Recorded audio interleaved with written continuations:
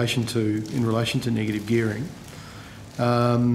It says investment properties constitute a substantial proportion of the total value of negatively geared assets. The chart on the following page shows that deductions claimed for investment properties as a proportion of gross rental income have increased over the last 15 years and now are greater than gross rental income. Can you explain the significance of that statement? Might get Mr. Brake or Mr. Tilley to work through that.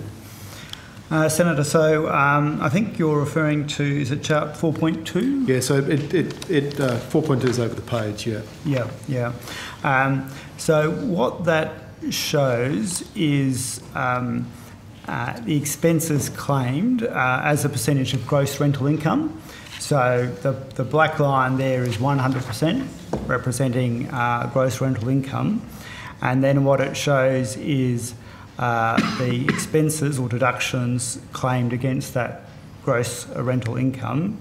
So for instance, back in 97, 98, you can see interest deductions look like they're a little bit less than 50% of gross rental income. Yeah. The capital works deduction is pretty small. Other rental deductions just less than 50.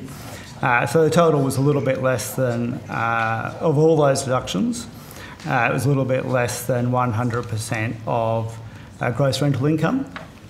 And then you can see over time that the figures vary, but broadly in the last while, the expenses claimed as a percentage of gross rental income exceed 100%. So does that essentially means there's no tax revenue to the ATO then from at the moment based on these numbers? So I wasn't quite sure what the... Senator, these figures I'm pretty sure wouldn't include anything from capital gains tax. Yeah. So you would need to take into account the capital gains tax in looking at, if you like, the tax over the whole life cycle of these investment properties. Okay. With the chart below 4.3,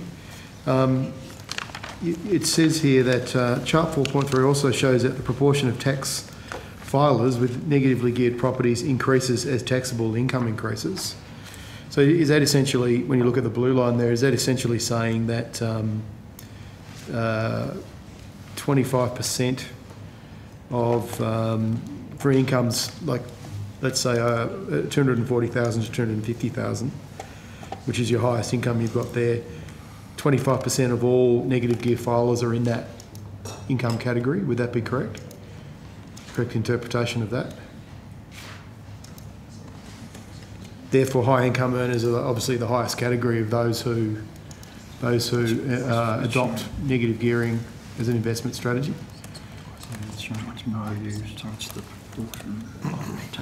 In the income. Yeah.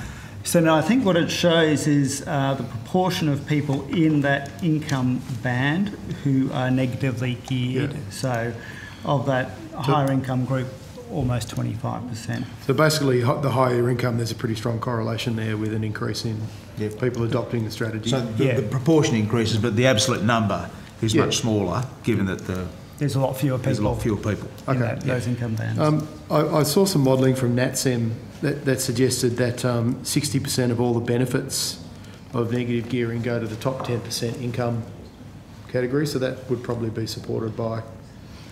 Do you have any other evidence to corroborate that kind of modelling?